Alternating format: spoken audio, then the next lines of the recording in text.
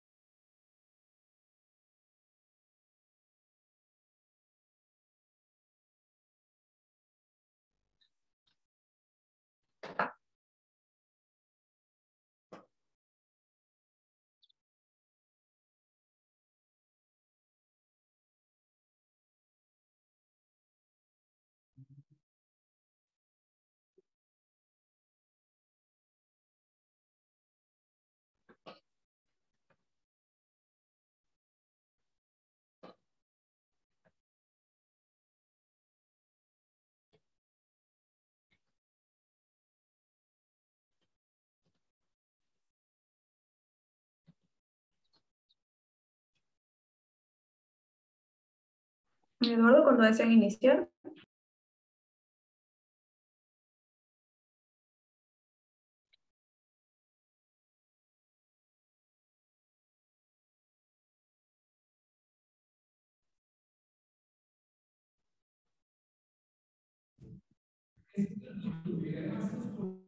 Iniciamos. Ya estamos con 40 participantes. 50.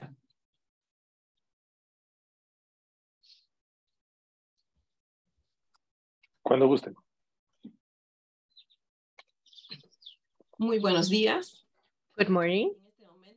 At this point, we're going to start the webinar, Water, Sanitation and Hygiene for Health Establishment and the initial protocol for the results and the World Initiative for the Americas for the work, the national 220 and the ETRA CDE team of the PAHO organizations would like to search for the access for services of water, sanitation, and hygiene, for the health services, considering the tools for WASH. The objective of this webinar is to introduce the work that has been done for facilitate the evaluation of this establishment for Latin American and hygiene, but also in terms of solid waste, cleaning, energy, and environment, in taking into account the effects of the climate change. We had invited a distinguished guest, and I'm going to introduce the panel that is joining us. First, we have Daniel Bus, who's going to be doing the opening remarks. He is the director of the Unit CDC of PAHO in Washington, D.C., and he's a biology with master in ecology and doctorate in public health, and he has the specialty of environmental monitoring, water quality, and the policies of public policies and environmental policies. And also we have Eduardo Ortiz, who is the consultant for ETRA's PAHO in the unit of climate change of health determinants for health, and he is working in Peru. And he's a master in environmental engineers, 32 years of experience in the development of environmental engineers. He has experience in emergency, sanitary emergencies for Latin America and in the humanitarian aid. And we also have the participation of Margarita Montgomery.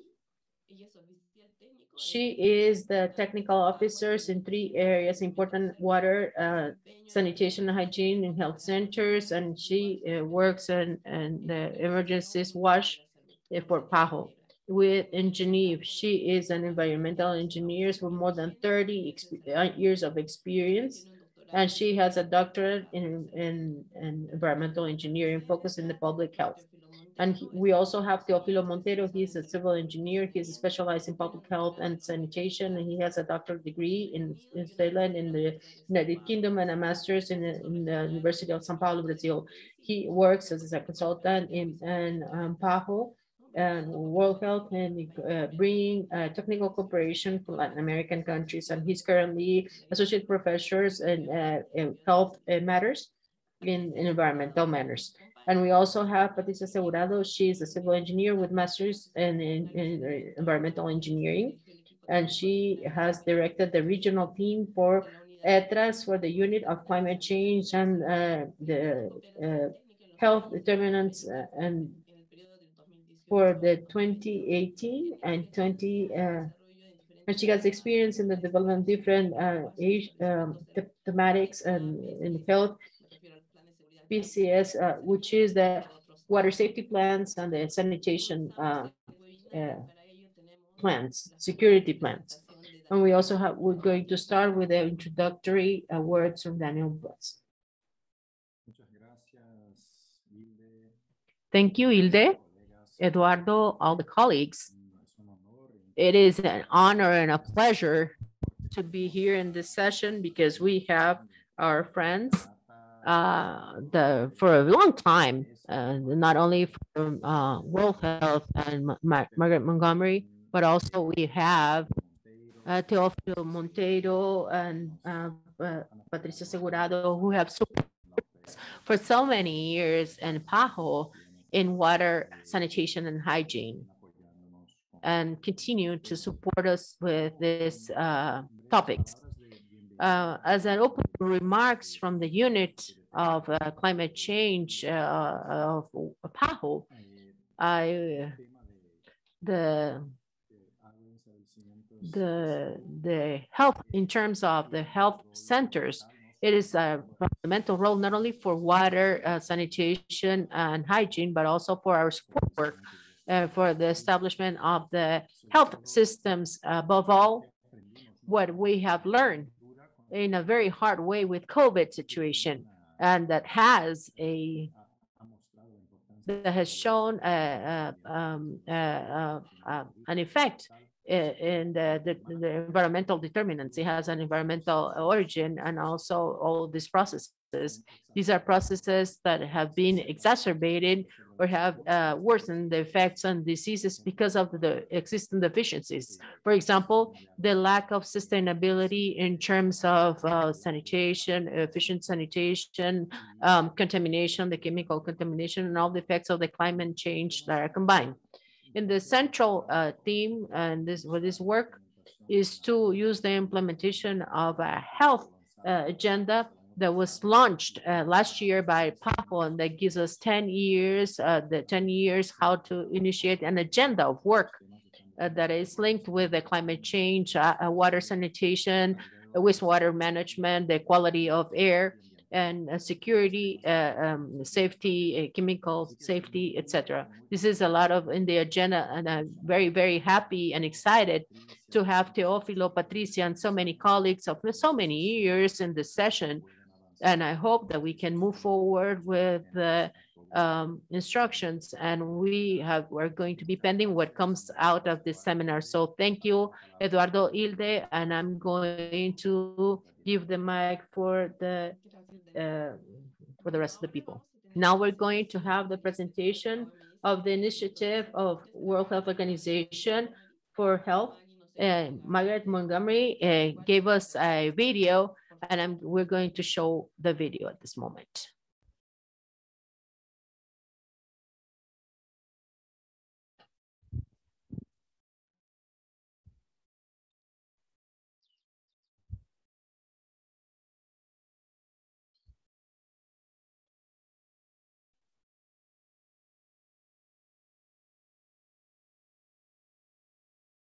No hay audio, disculpa, Joana. Joana, disculpa, no se escucha el audio. Sí. Tienes que compartir el audio con denme un segundo.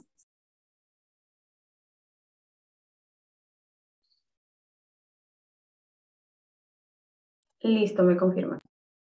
And the update on the new tools concerning. Sí, yo. Sí. Queremos comentarles que tenemos traducción simultánea, así que por favor quienes quieren escuchar en español. We have simultaneous translation, so you can hear it in Spanish.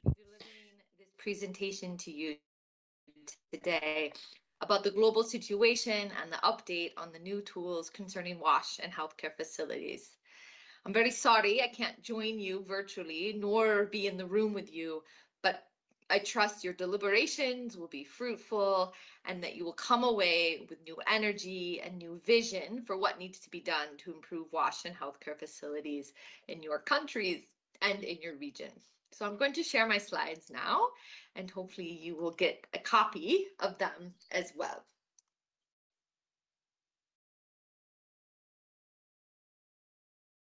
So we know access to WASH in healthcare facilities globally is incredibly low and poor.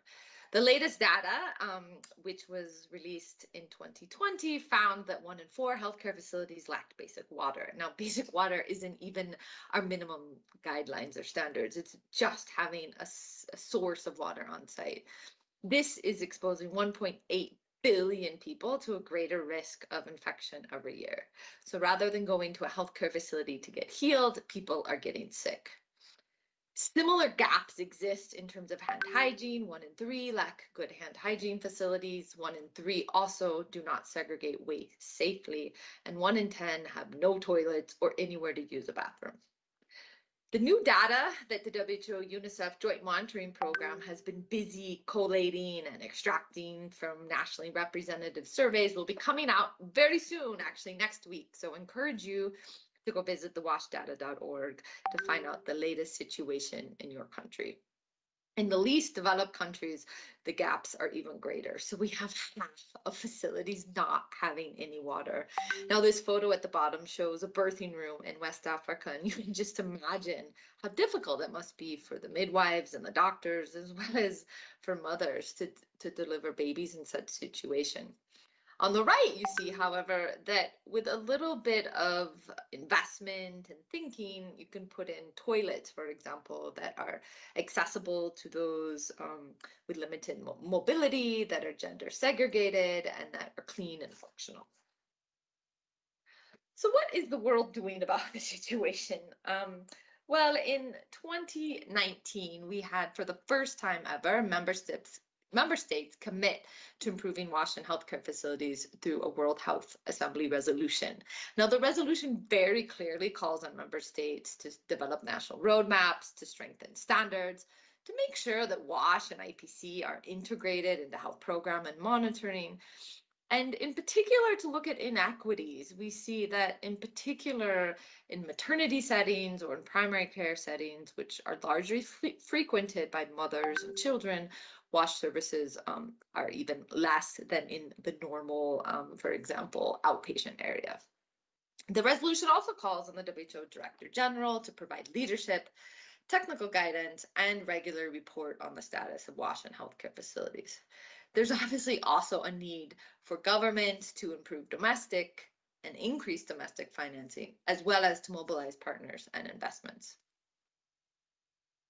So what is the status? What have countries done since this resolution? Well, WHO and UNICEF are tracking countries' actions, which are clearly articulated in the resolution and also further elaborated in the 8 practical steps, which are national actions we know that will further improve not only services, but the sustainability of those services over time.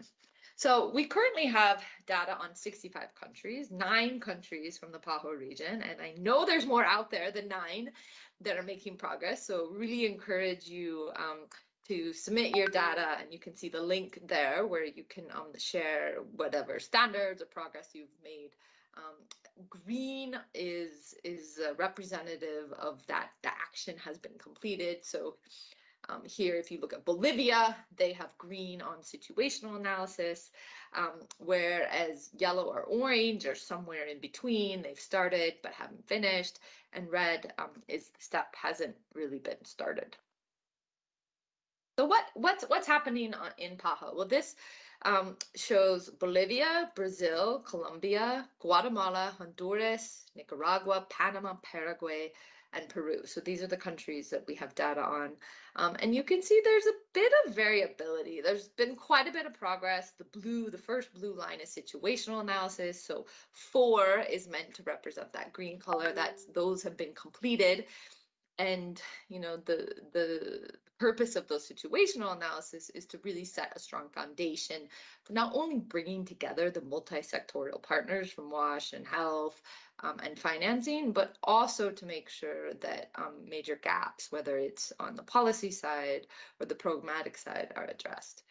Much less progress has been made on integration. And for integration, we are looking at whether or not WASH indicators are included in the regular health systems management information systems. So you can see no country in the region has fully integrated that. And we would see that as quite important in order to make sure that health systems colleagues, the financing, and that those regular policy reviews are taking a close look at the WASH situation.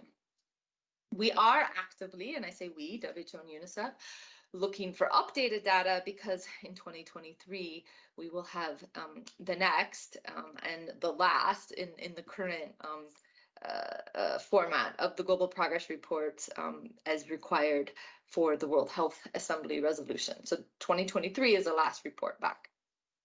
So what are these 8 practical steps? Well, as I mentioned, they're proven national actions, and they're everything from conducting a situational analysis to setting targets, defining a roadmap, establishing national standards, improving infrastructure, monitoring and reviewing data, developing the health workforce, engaging communities, and conducting operational research and learning.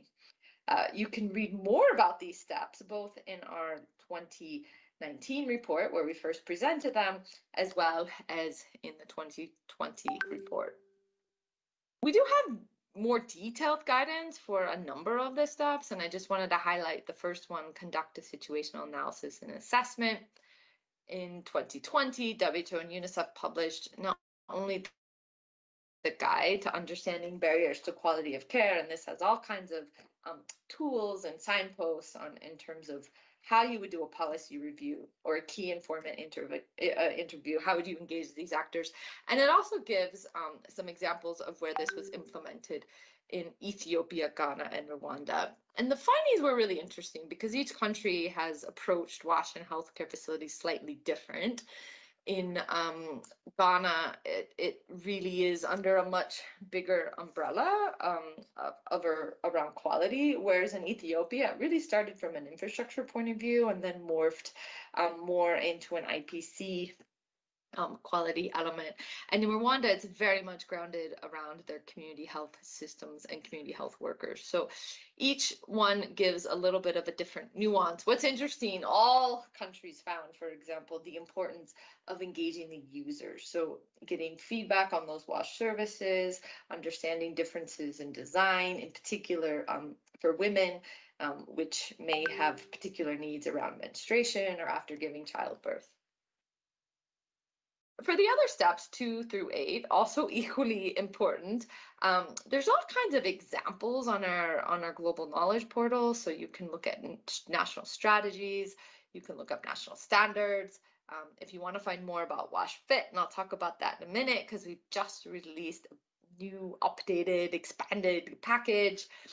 Or if you're just trying to understand, okay, what are the key indicators? That's all up there. So really encourage you to go to our resource site and really think about, if you haven't progressed on these steps, what needs to be done and what resources might be there. Just very quickly, as a slight aside, but related to this work, is our work on healthcare waste, which is part of the much bigger WASH umbrella. WHO did an analysis, which we launched earlier this year, that looked at what was happening with the COVID waste. And, you know, we were getting reports from facilities, and further review found that the volumes had increased quite a bit. And on average, it was 3 to 4 times. And where there was no waste segregation, it was 10 times. So this is enormous, in particular, considering that many facilities were already struggling to handle their healthcare waste. When looking at the data from the UN COVID-19 supply portal, we found some really interesting trends. One was that there were many more gloves shipped than masks, even though for many of the COVID interactions, for example, you know, whether it was testing or vaccination, gloves weren't necessarily recommended. What was recommended was to clean your hands with either alcohol-based hand rub or soap and water. And this is indicative of the fact that nearly half of the PPE that was sent, which we can assume all of it will eventually become waste, was non-essential. So this could have been avoided. So not only were there massive environmental repercussions from all this non-essential PPE, but there was also many cost implications, right? Like those funds could have been spent on improving and sustaining better services. So what were some of the recommendations? The number one recommendation was we have to change how we procure and what we procure. Only procure what is needed, and to take a really careful look at practices, in particular around PPE. Bio-based packaging and less packaging, and this idea that masks, for example, need to be in single sealed packages, in many cases is not necessary. Also, we found that it's really important to have strong national sustainable waste policies and regulations. And then if there's a strong call and enforcement at the national level, it's much easier for the healthcare facilities to figure out how to procure in a green way, to push back against procurement that's not needed. We obviously need to increase investments in training and waste workers and their expertise, in particular with the push and the incremental change to switch from burn to non-burn waste treatment technologies. Again, it's important to think about how we're situating and managing those treatment technologies. And for some of the smallest facilities, it's really hard to manage a waste treatment technology, nor does it make sense because the volumes are so small. Rather, what we've seen, and increasingly finding more examples, that waste can be sent back through reverse logistics chains. So the supply trucks that come to facilities and bring vaccines and other commodities and often go back empty could be going back with waste that could be then treated at a larger facility where they have the personnel and the technology. And I think lastly, there was a point that we all need to be conscious consumers and procure only what we need, and to seek reusable, more environmentally friendly options where they exist. Okay, so this is all great, but what does it cost and how are we going to pay for it? Well, earlier this year, and you can see the link down below, we published the cost of making sure that all healthcare facilities have basic wash services in the least developed countries, and found that this would lead to a $6.5 to $9.6 billion price tag, which is equal to about 60 cents per person per year. So when you look at it on a per capita basis, it's quite a reasonable cost. And even compared to government spending on health in the least developed countries, it's only 3% of the spending. So the costs are fairly modest, and the returns in terms of quality of care, in terms of uptake of services, in terms of infections prevented, and this prevention of AMR spread are all quite high. The biggest costs are for non-hospitals and waste management, and this is because there's so many more of those non-hospitals, those smaller primary care and clinics that are in need. And on the waste side, it really is because to invest in that initial treatment technology can be quite expensive, which is all the more reason to make sure we're reducing as much as possible the volumes of waste being produced. Okay, so we know what needs to happen. We know the costs are fairly reasonable. Where do we actually start? What needs to happen at the facility level? Well, this is where WashFit comes in, and WashFit is based upon water safety planning and sanitation safety planning, and it's really a tool to assess and prioritize and make incremental risk-based improvements. The new package, which we just launched in April, has a much bigger focus and streamlined throughout on climate, as well as on gender and equity. So we found that these are two areas that increasingly we were getting requests to respond to.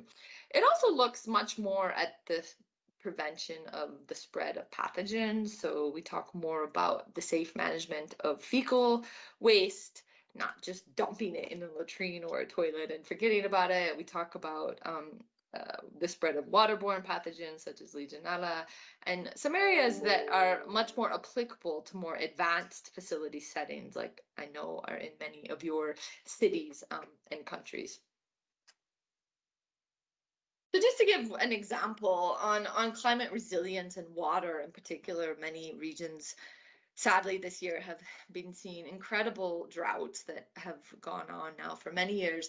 Simple things like raising the water storage tank. So when the rain does finally come, the tanks won't be damaged by flooding, but also we'll be using less energy once we need to use the water in those storage tanks to pump through the system. Rainwater harvesting, where that's possible, and we found in many places that water is fairly clean and just requires some simple disinfection before distribution, but also making sure that there's backup water supplies as well as energy supplies in the case of power outages or major drought. Lots of simple water reduction strategies, which I'm sure many of you have already dealt with, around fixing leaking taps, turning off the water when scrubbing hands, reusing gray water. But to really make these meaningful, they need to be systematically implemented and addressed. And that's where the Wash Fit tool comes in really, really handy. One other thing I just wanted to emphasize is we have more guidance on water treatment, and WHO at the point of use has now tested 50 products. So there's lots of examples of what could be implemented at the point of use if the water coming from the municipal plant is not safe. But also the need to prioritize water for drinking. Being hydrated is incredibly important for healing and for those in the hospitals, as well as for the workers, many of which are working under quite a bit of stress. As well as for cleaning and other essential services. So this is an example of a technical fact sheet. We have other fact sheets on gender, on climate, on healthcare waste, and coming soon on cleaning, as well as on hand hygiene. So here's a list of all the resources. Again, you can go to the knowledge portal, washinhcf.org, and if you go to the Wash Fit site, you'll find all these resources. At the moment, most are in English, but they're all under translation into all the UN official languages. So in particular for PAHO, Spanish and French will be coming out later this year. So I'm going to end there. I just want to remind you all that you're health leaders. And as we've seen in this pandemic, health leaders aren't just leaders for health, they're leaders for the entire community. So your voice and your action matters. I really encourage you to learn and engage, understand the status of water and sanitation, of infection prevention control, of waste in your country and your facility, and reach out to other health and WASH actors to understand how you can best engage in collective efforts. There's lots of ways you can connect globally through Twitter, or if you're on social media, through our knowledge portal, but also encourage you to connect at the local level. And then finally, make commitments to act. In the last global progress report, we recommended 4 main recommendations, and those recommendations still stand today, about implementing targeted plans with dedicated budgets, about monitoring and reviewing progress, about integrating water and sanitation and hygiene into healthcare sector planning and budgeting, and to developing the capacity of the health workforce. So it's been a real honor to get to give this presentation today, and I really look forward to hearing about your discussions and the outcomes, and working together with you as you try to advance this really important issue in the Americas. So have a wonderful rest of the meeting, and I hope to hear from you soon. Bye-bye. Agradecemos a Maggie por el video. We Ahora, thank Maggie for the video. And now we're going to have the presentation of Eduardo Ortiz, who's going to introduce you to water and sanitation and with regard to climate. Gracias, muy amable. Me entusiasma oír a los colegas de Ginebra. I'm very happy to hear the Geneva colleagues with the challenges that they are facing right now. I'm going to talk a little slower for the translation. I'm going to present the protocol for the assessment of the health facilities that we had for the Americas. The methodology that you had many stages, and the methodology had several stages. And the determination of the sample, the institutional coordination, the samples, the training for the surveyors or the interviewers, and the collecting of the information, the processing of the information, the analysis of the information. When we're talking about this, we're saying that recently ETRAS and the organization, they made a study of the countries That was Guatemala, Honduras, Paraguay, Peru, and Mexico. And They had a sample of 1,697 health facilities, 608 for the second and 244 tertiary level, with a total of 6,922. We registered information of 110 variables on the characteristics for wash services, solid waste, drainage, and vector control, and we had a coefficient of reliability of 95%, heterogeneity of 25%, and a sample error of 5%. To begin with, this is a decision-making process, what I would call a classic to work with the health center and to define access to information that we're going to have for the entire protocol as it is understood and how we train at the central level. This is work that we do, and we leave the methodology open to the country to use it as they wish. And we determine the sample. This is something classical. You may remember that at some point in time,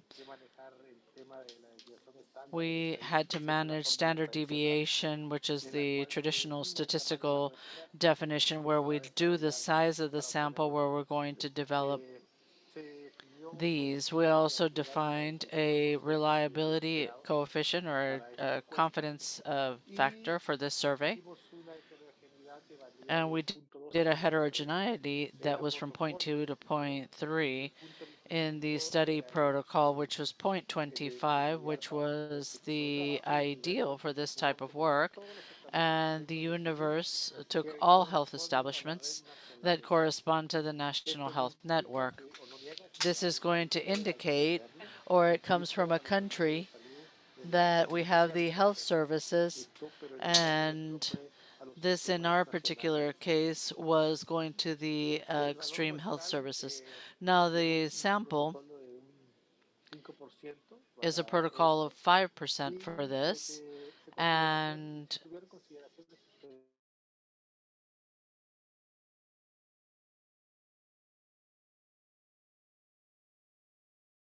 we have more or less than 50. Now the health facilities chosen, we did a list of all the facilities, the department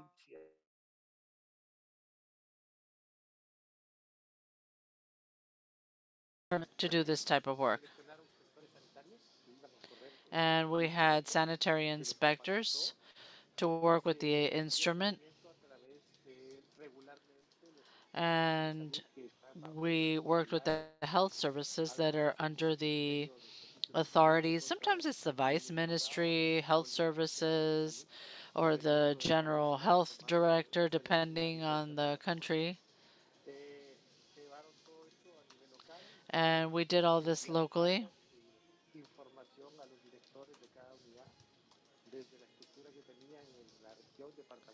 And in the Department of State to the unit itself to have all this information and make sure that everybody knew that we were going to be working with this unit survey. We took the samples with a minimum of basic knowledge for the staff for each module that was trained, and we did the different workshops with the health staff to have a health registry of the different forms. So we raised the information, and the survey had several levels, and the solid residue, waste, hospital cleaning, the other areas in to continue to work, and the different working staff. And we had a protocol with the indications and the questions that needed to be completed with the different information paragraphs. We also took samples in water quality, etc. We worked on using the information in each health facility that completed the surveys, and we verified that all the questions would be answered in their entirety, make sure that there's no discrepancies. This is incredibly important in order to maintain the quality of the data. And in the long run, we had all the information, we drafted the charts, we tabulated, and it's all now in a database that is available in our organization. The webinar is not for the methodology, it's just an overview of how we did the survey. So I think that the most interesting thing here is going to be the results that our colleagues will present following. Thank you very much. Thank you very much, Eduardo. So Eduardo already presented the protocol for the assessment of all these water, hygiene, and health hygiene services, and now Dr. Monteiro will give us the results obtained in this 7-country study.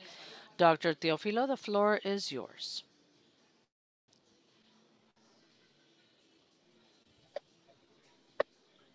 Olá, muchas gracias.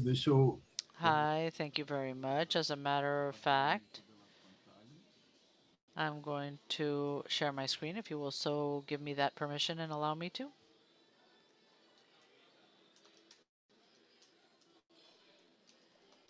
Bueno, ahí está. Thank you. There it is. Okay.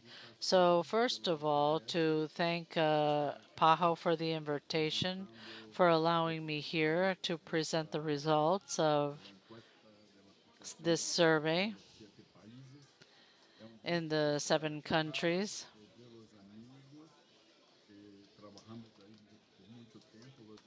And for those colleagues that are working here, there are a lot of familiar names, many colleagues that we're working with, partners that we've been working with for years. And now I'm in the University of Rio de Janeiro, working with the university, and I have some is something hiding my presentation? I don't know if you can see my screen. Se ve muy bien. If you put it in presentation mode, you can see it quite well. problema es que If we can put it in presentation mode, that would be great. Aquí ahora mejoró. Así está bien. Sí, bueno. Bueno, entonces aquí está así, creo que está bien. Okay, this is perfect.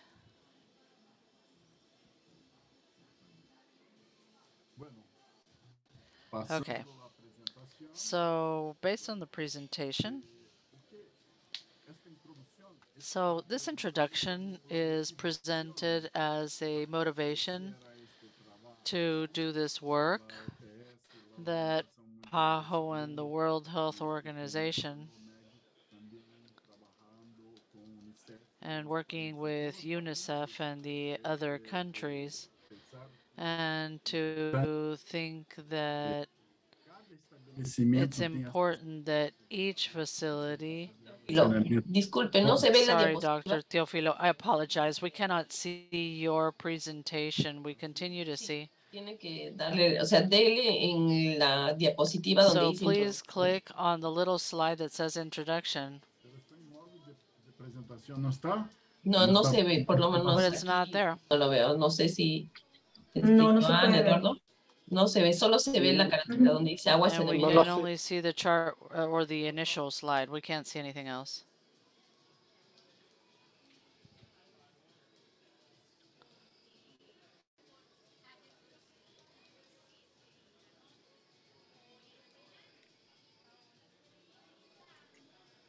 Ya. Ahí trate de pasar, por favor, para ver. So please try to move this forward to see.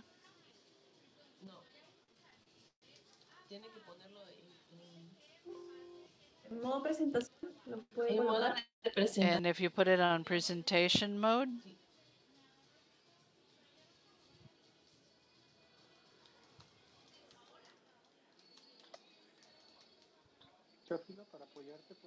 Teofilo, to help you out.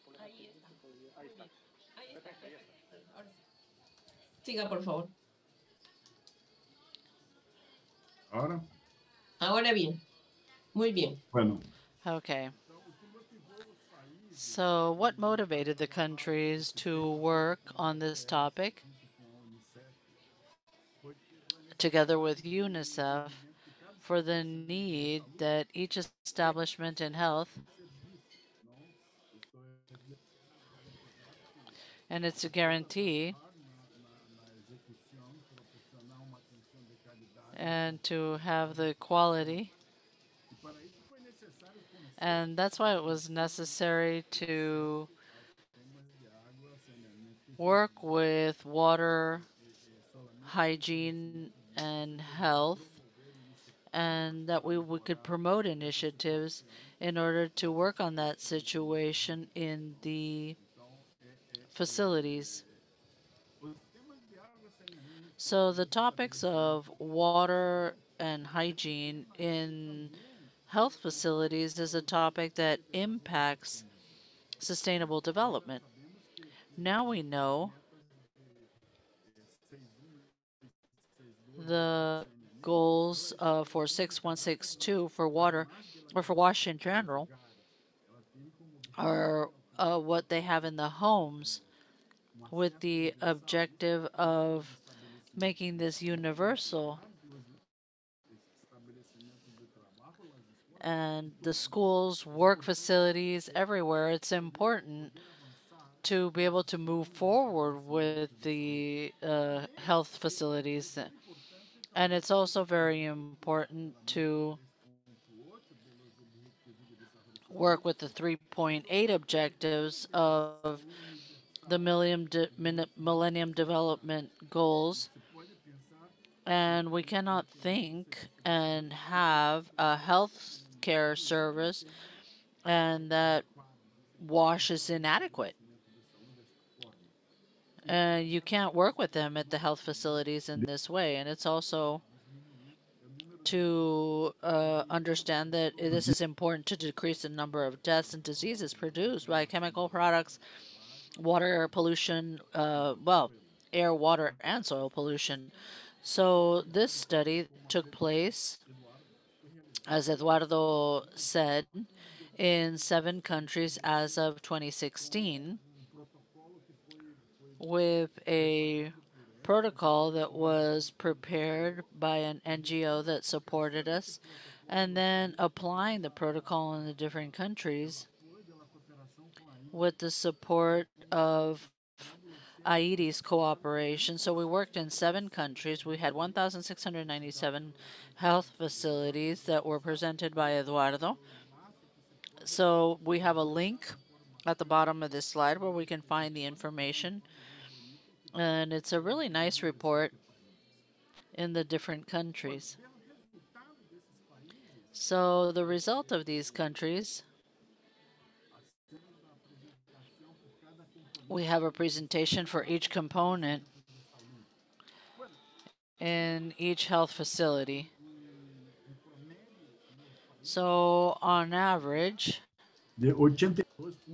we studied 82.7% to supply water to the health facilities, but that number varies from the primary, secondary, and tertiary levels. The more complicated are the tertiary, and it's 90% more or less of access to water services directly in the public network, going down to 75.8% when they're primary. And when we talk about maintenance, it's also important. Only 35% have maintenance for their water systems or adequate water maintenance systems. And that has to do with the capacity for the investment. And this is a variable investment from one to another. In the primary and the secondary and the tertiary, we have 56%. So when we think about continuing continuity of services, we have only 79.2%. They don't have it 24 hours, and this obligates the staff to conserve water or to save water because there is none. And so that influences the quality of the water that is being supplied. and that is made available for these facilities. So that goes between 72 and 84%. And the primary services are the ones that are most affected in access. Now, regarding quality, and to consider the quality, we can no longer consider the monitoring program that was mentioned that monitors this global system, and we recommend here the quality that has fecal contamination, and that's one of the main issues. But on occasion, we had to analyze what we have to consider the different aspects of ecobiological contamination on the quality of biologicals.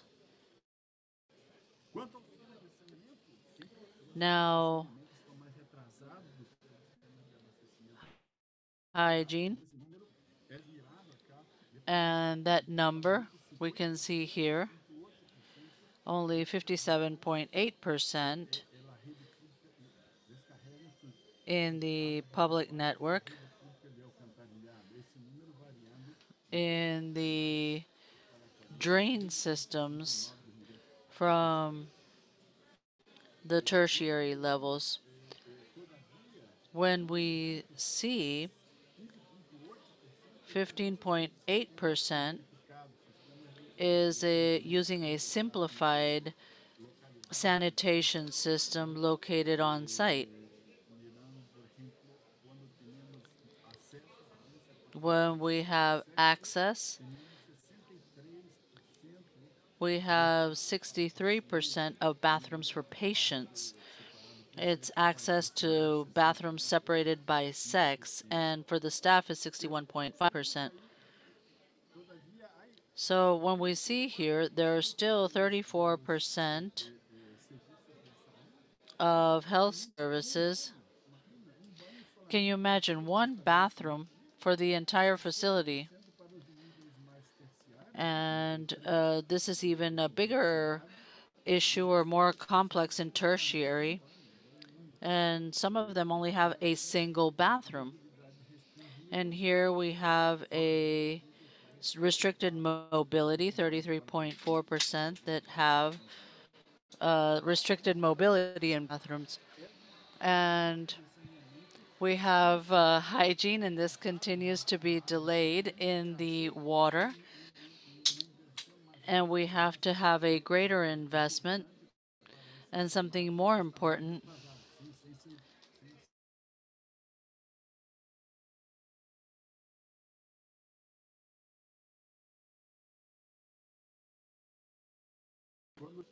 When we are speaking about hygiene, we had access to sinks, soap, and we have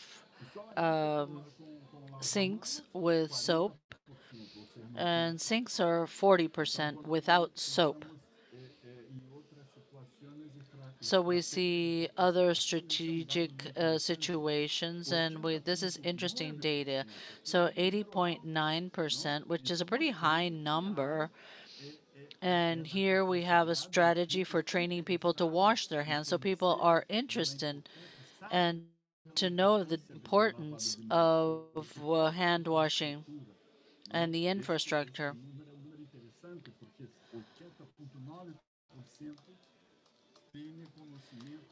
And they have knowledge that we're going to have that training. And there's a huge infrastructure.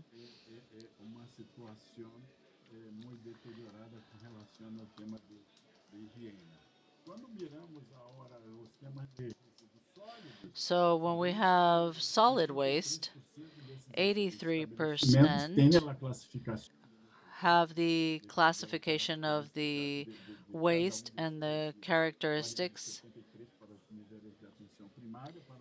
of the primary care levels.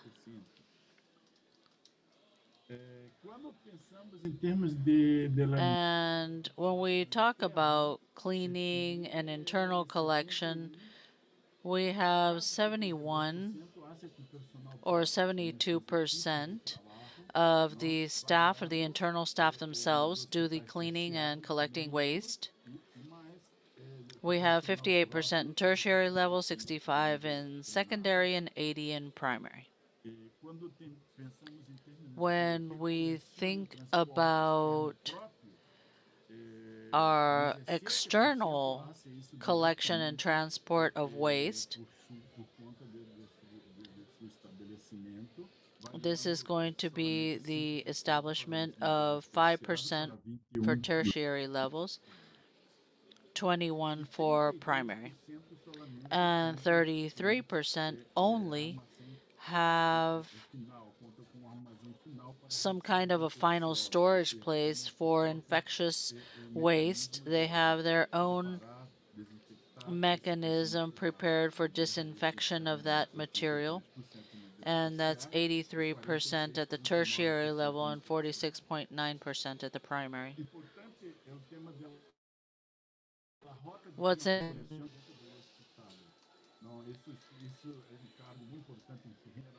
and the hospital infections, and what is the collection, the most adequate collection, and specifically what we have internally, and the importance given, and the infection, and how they work on the collection of this, but definitely it's going to help a lot in the primary care levels. And regarding drainage,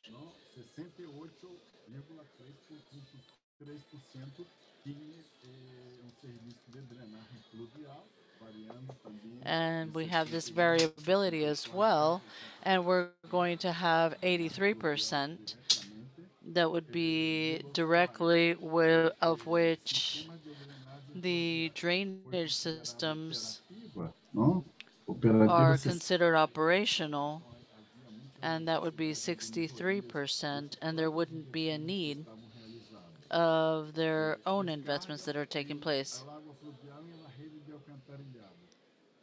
And so we're talking about drainage systems, 30% varying here, of rainwater drainage as well as sewer water systems.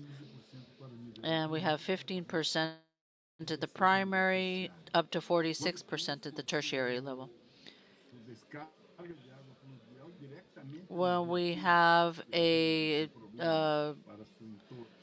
place for rainwater to go, it's a problem, as 34% continues to do that practice of having rainwater into the public ways, and it's only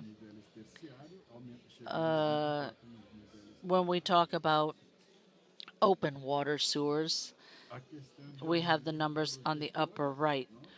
So when we're talking about vector issues in the different health facilities, we have 92.5 have issues with vectors and fauna. It varies from 94.7 to 94.9. These numbers are extremely high with the problems present. They have different foci.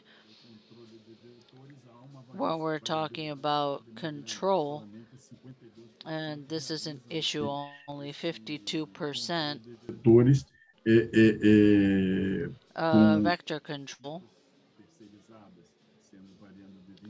of the different levels.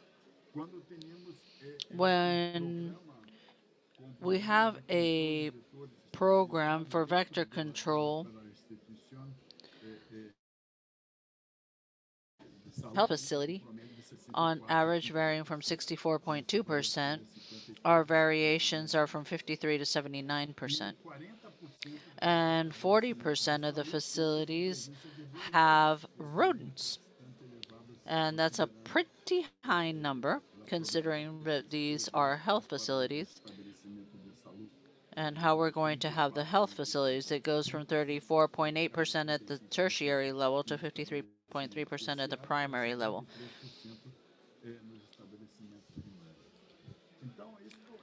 And so all of this is a situation that as the homes have shown this scale, it's important to have a basic level. We're talking about 24, 25, we're going to have 80% of the facilities with a basic level, and this is access to water, but water still of hygiene. There's still a lot to be done in all of these facilities. Water, get it from an improved source located in the facilities. This is something that we need to, or we would hope to expect, at least 80% of the facilities from 2025 to 2030 to make it universal. Now, each country can define, as we have for water,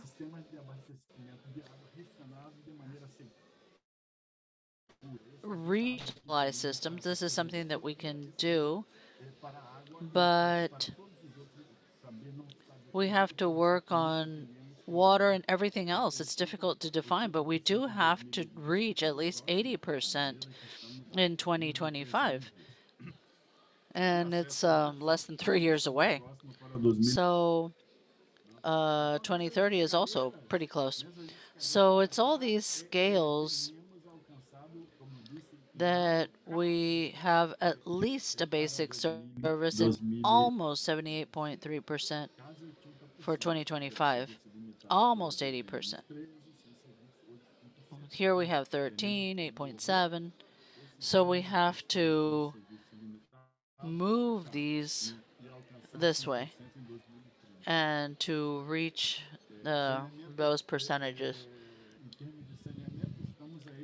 Sanitation, we have 51.7%, and we have to reach that 80%. And there's a lot to work on here. So all these hygiene scales, 49.8%.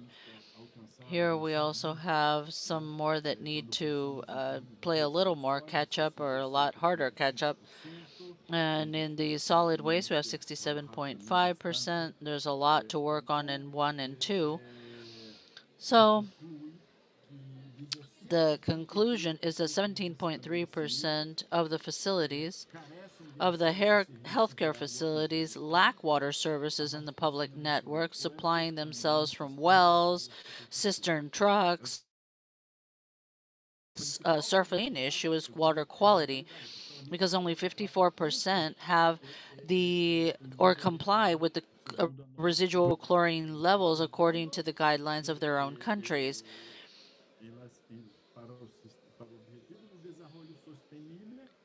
And for the Sustainable Development Goals, the monitoring program recommends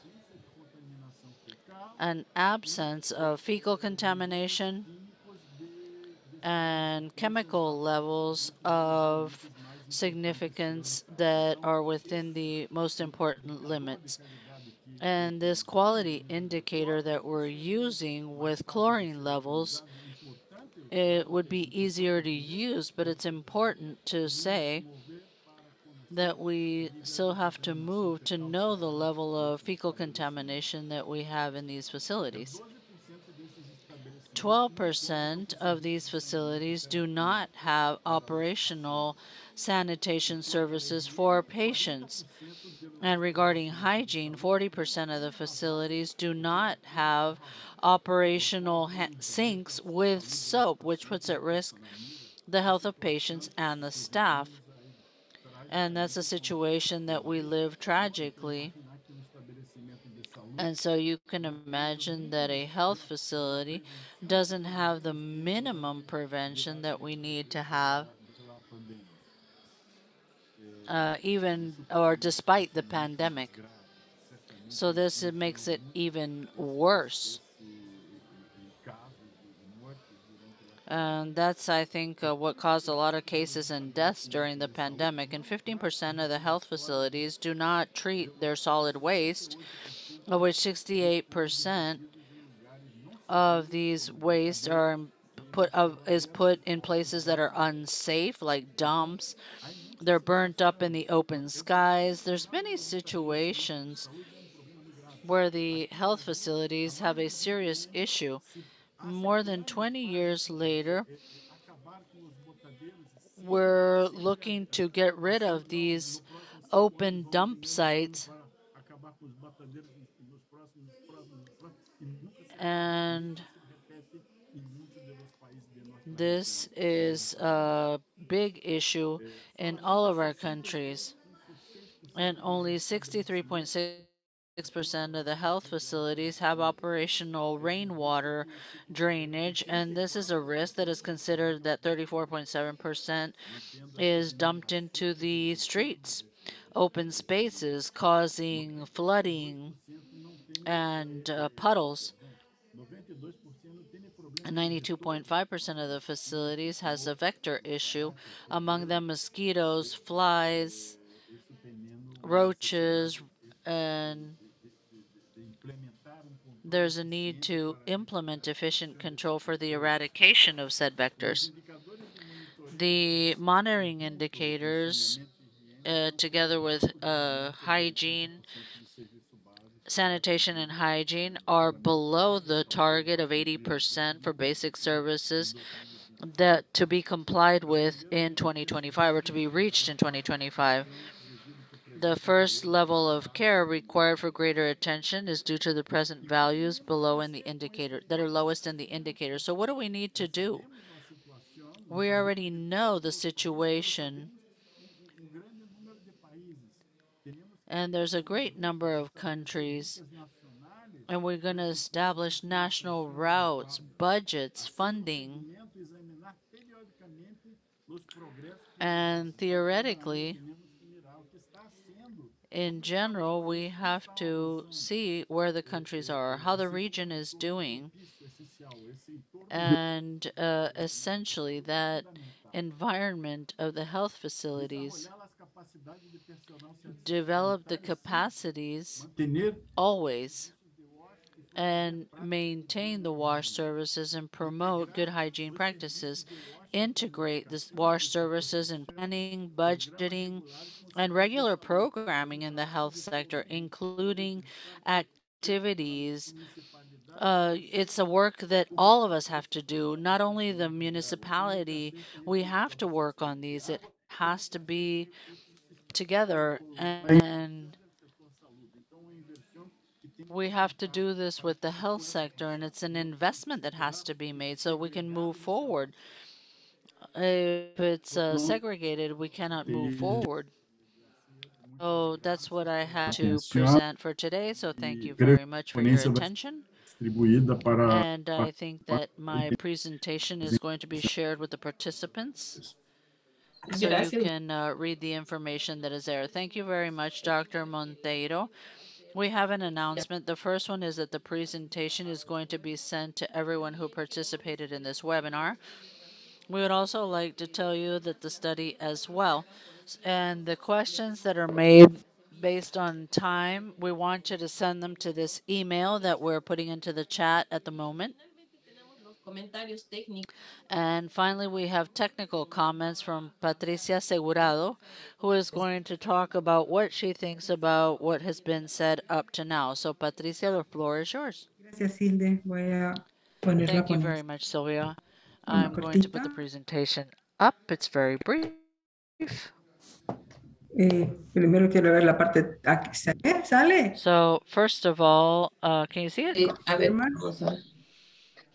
Sí, se mira. Yes, your screen is visible. Thank you. Okay, so first of all, Thanks to everyone for inviting me to this presentation. I think that we have seen, or you've given us a good scenario of sanitation, hygiene, and water in health facilities, critical information, and it's important for decision making. But why? Well, in first instance, we collected and gathered all the information for 7 countries. It gives us a photograph of what is happening at the moment, and it tells us what we need to move forward with and according to levels of care. We see the critical points, but this protocol is also available where it's aligned with the proponents of what Maggie presented in the initial presentation, where we have all the climate components, hygiene in hospitals, and we have all the basic indicators, so to speak, and the countries can identify if they have the basic indicators or not and move toward other indicators that would allow a better scenario what's happening in the country. Okay, so why is this information important? Well, it's not having information just to have information. It's to cause action. The resolution that we have, WA 727 for water, hygiene, etc., that the countries had and that was unanimous, the WHA 72.7, is where we gathered the initial information of what was happening in WASH in general. And in this resolution, and the countries were committed to have comprehensive changes. The diagnostic is in the resolution, the need to know what's going on in the countries. 7 countries is too little for the region because we're running blind. If we don't have information, we cannot move forward toward an adequate or toward the right goals. So we have to find roadmaps and we have to know where we're investing. If it's the care level, primary, secondary, tertiary. And based on what Dr. Teofilo presented, the care levels are the most critical for these, and we have this resolution, and having this resolution implies that the countries need to create public policies that would establish technical guidelines. And sometimes we don't know how many beds the facilities have, but systematically we don't know what the situation is for water and hygiene. If it's within the bases, and have this for the monitoring, and also to have comprehensive programs. We cannot have a program on one side talking about prevention and hygiene, water, and here what we can see is hygiene. And we're working on not on having services that would be safe. And also, we can align to the MDGs. In the first couple of years, when we started the joint process of the MDGs, we only did monitoring toward homes. Today, monitoring includes the healthcare facilities and schools. Why is it important? And the importance lies in, well, because of the COVID issue. So what are these safe spaces where we're able to recover our health and not get sick and get something else? It's a multi-sectoral coordination mentioned by Teofilo. It's important not only for the healthcare sector, but it's inside the healthcare sector and outside of the healthcare sector, this coordination and the importance that highlights this resolution toward healthcare workers' health. And so we can see critical points. We're also thinking about, in 2018, we launched the Astana Declaration, where we're talking about primary care as a priority for the countries. And we see the deficiency that they have in this primary care level. 25% of the services in the healthcare do not have access. And although it's true that we are unloading all of this into the drainage system, where is that water going? Where is that wastewater going? Is it being treated? Is it not being treated? Where does hygiene play a role? In the pandemic, we found a lot of communities that didn't have access to water to even wash their hands. So where is that primary care level close to the communities in the same conditions? So there has to be more comprehensive work in that sense. Patience is also important. The pandemic itself, the community is also critical. And we have to use the information to define areas, critical care points for work. And it's important for monitoring as well, this assessment that we're going to do that Teofilo mentioned for 2025 and how we've made progress in this resolution and the MDGs as well. But how can we give information if we don't have information from the countries to give a quick way? And what we propose is that we can work with the protocol with the rest of the countries for the publication. You can take that information and obtain the basis for the countries of what is going on, add them, and have public policies and investment. If we don't have these situations, it's difficult to have public policies and good actions that can take place.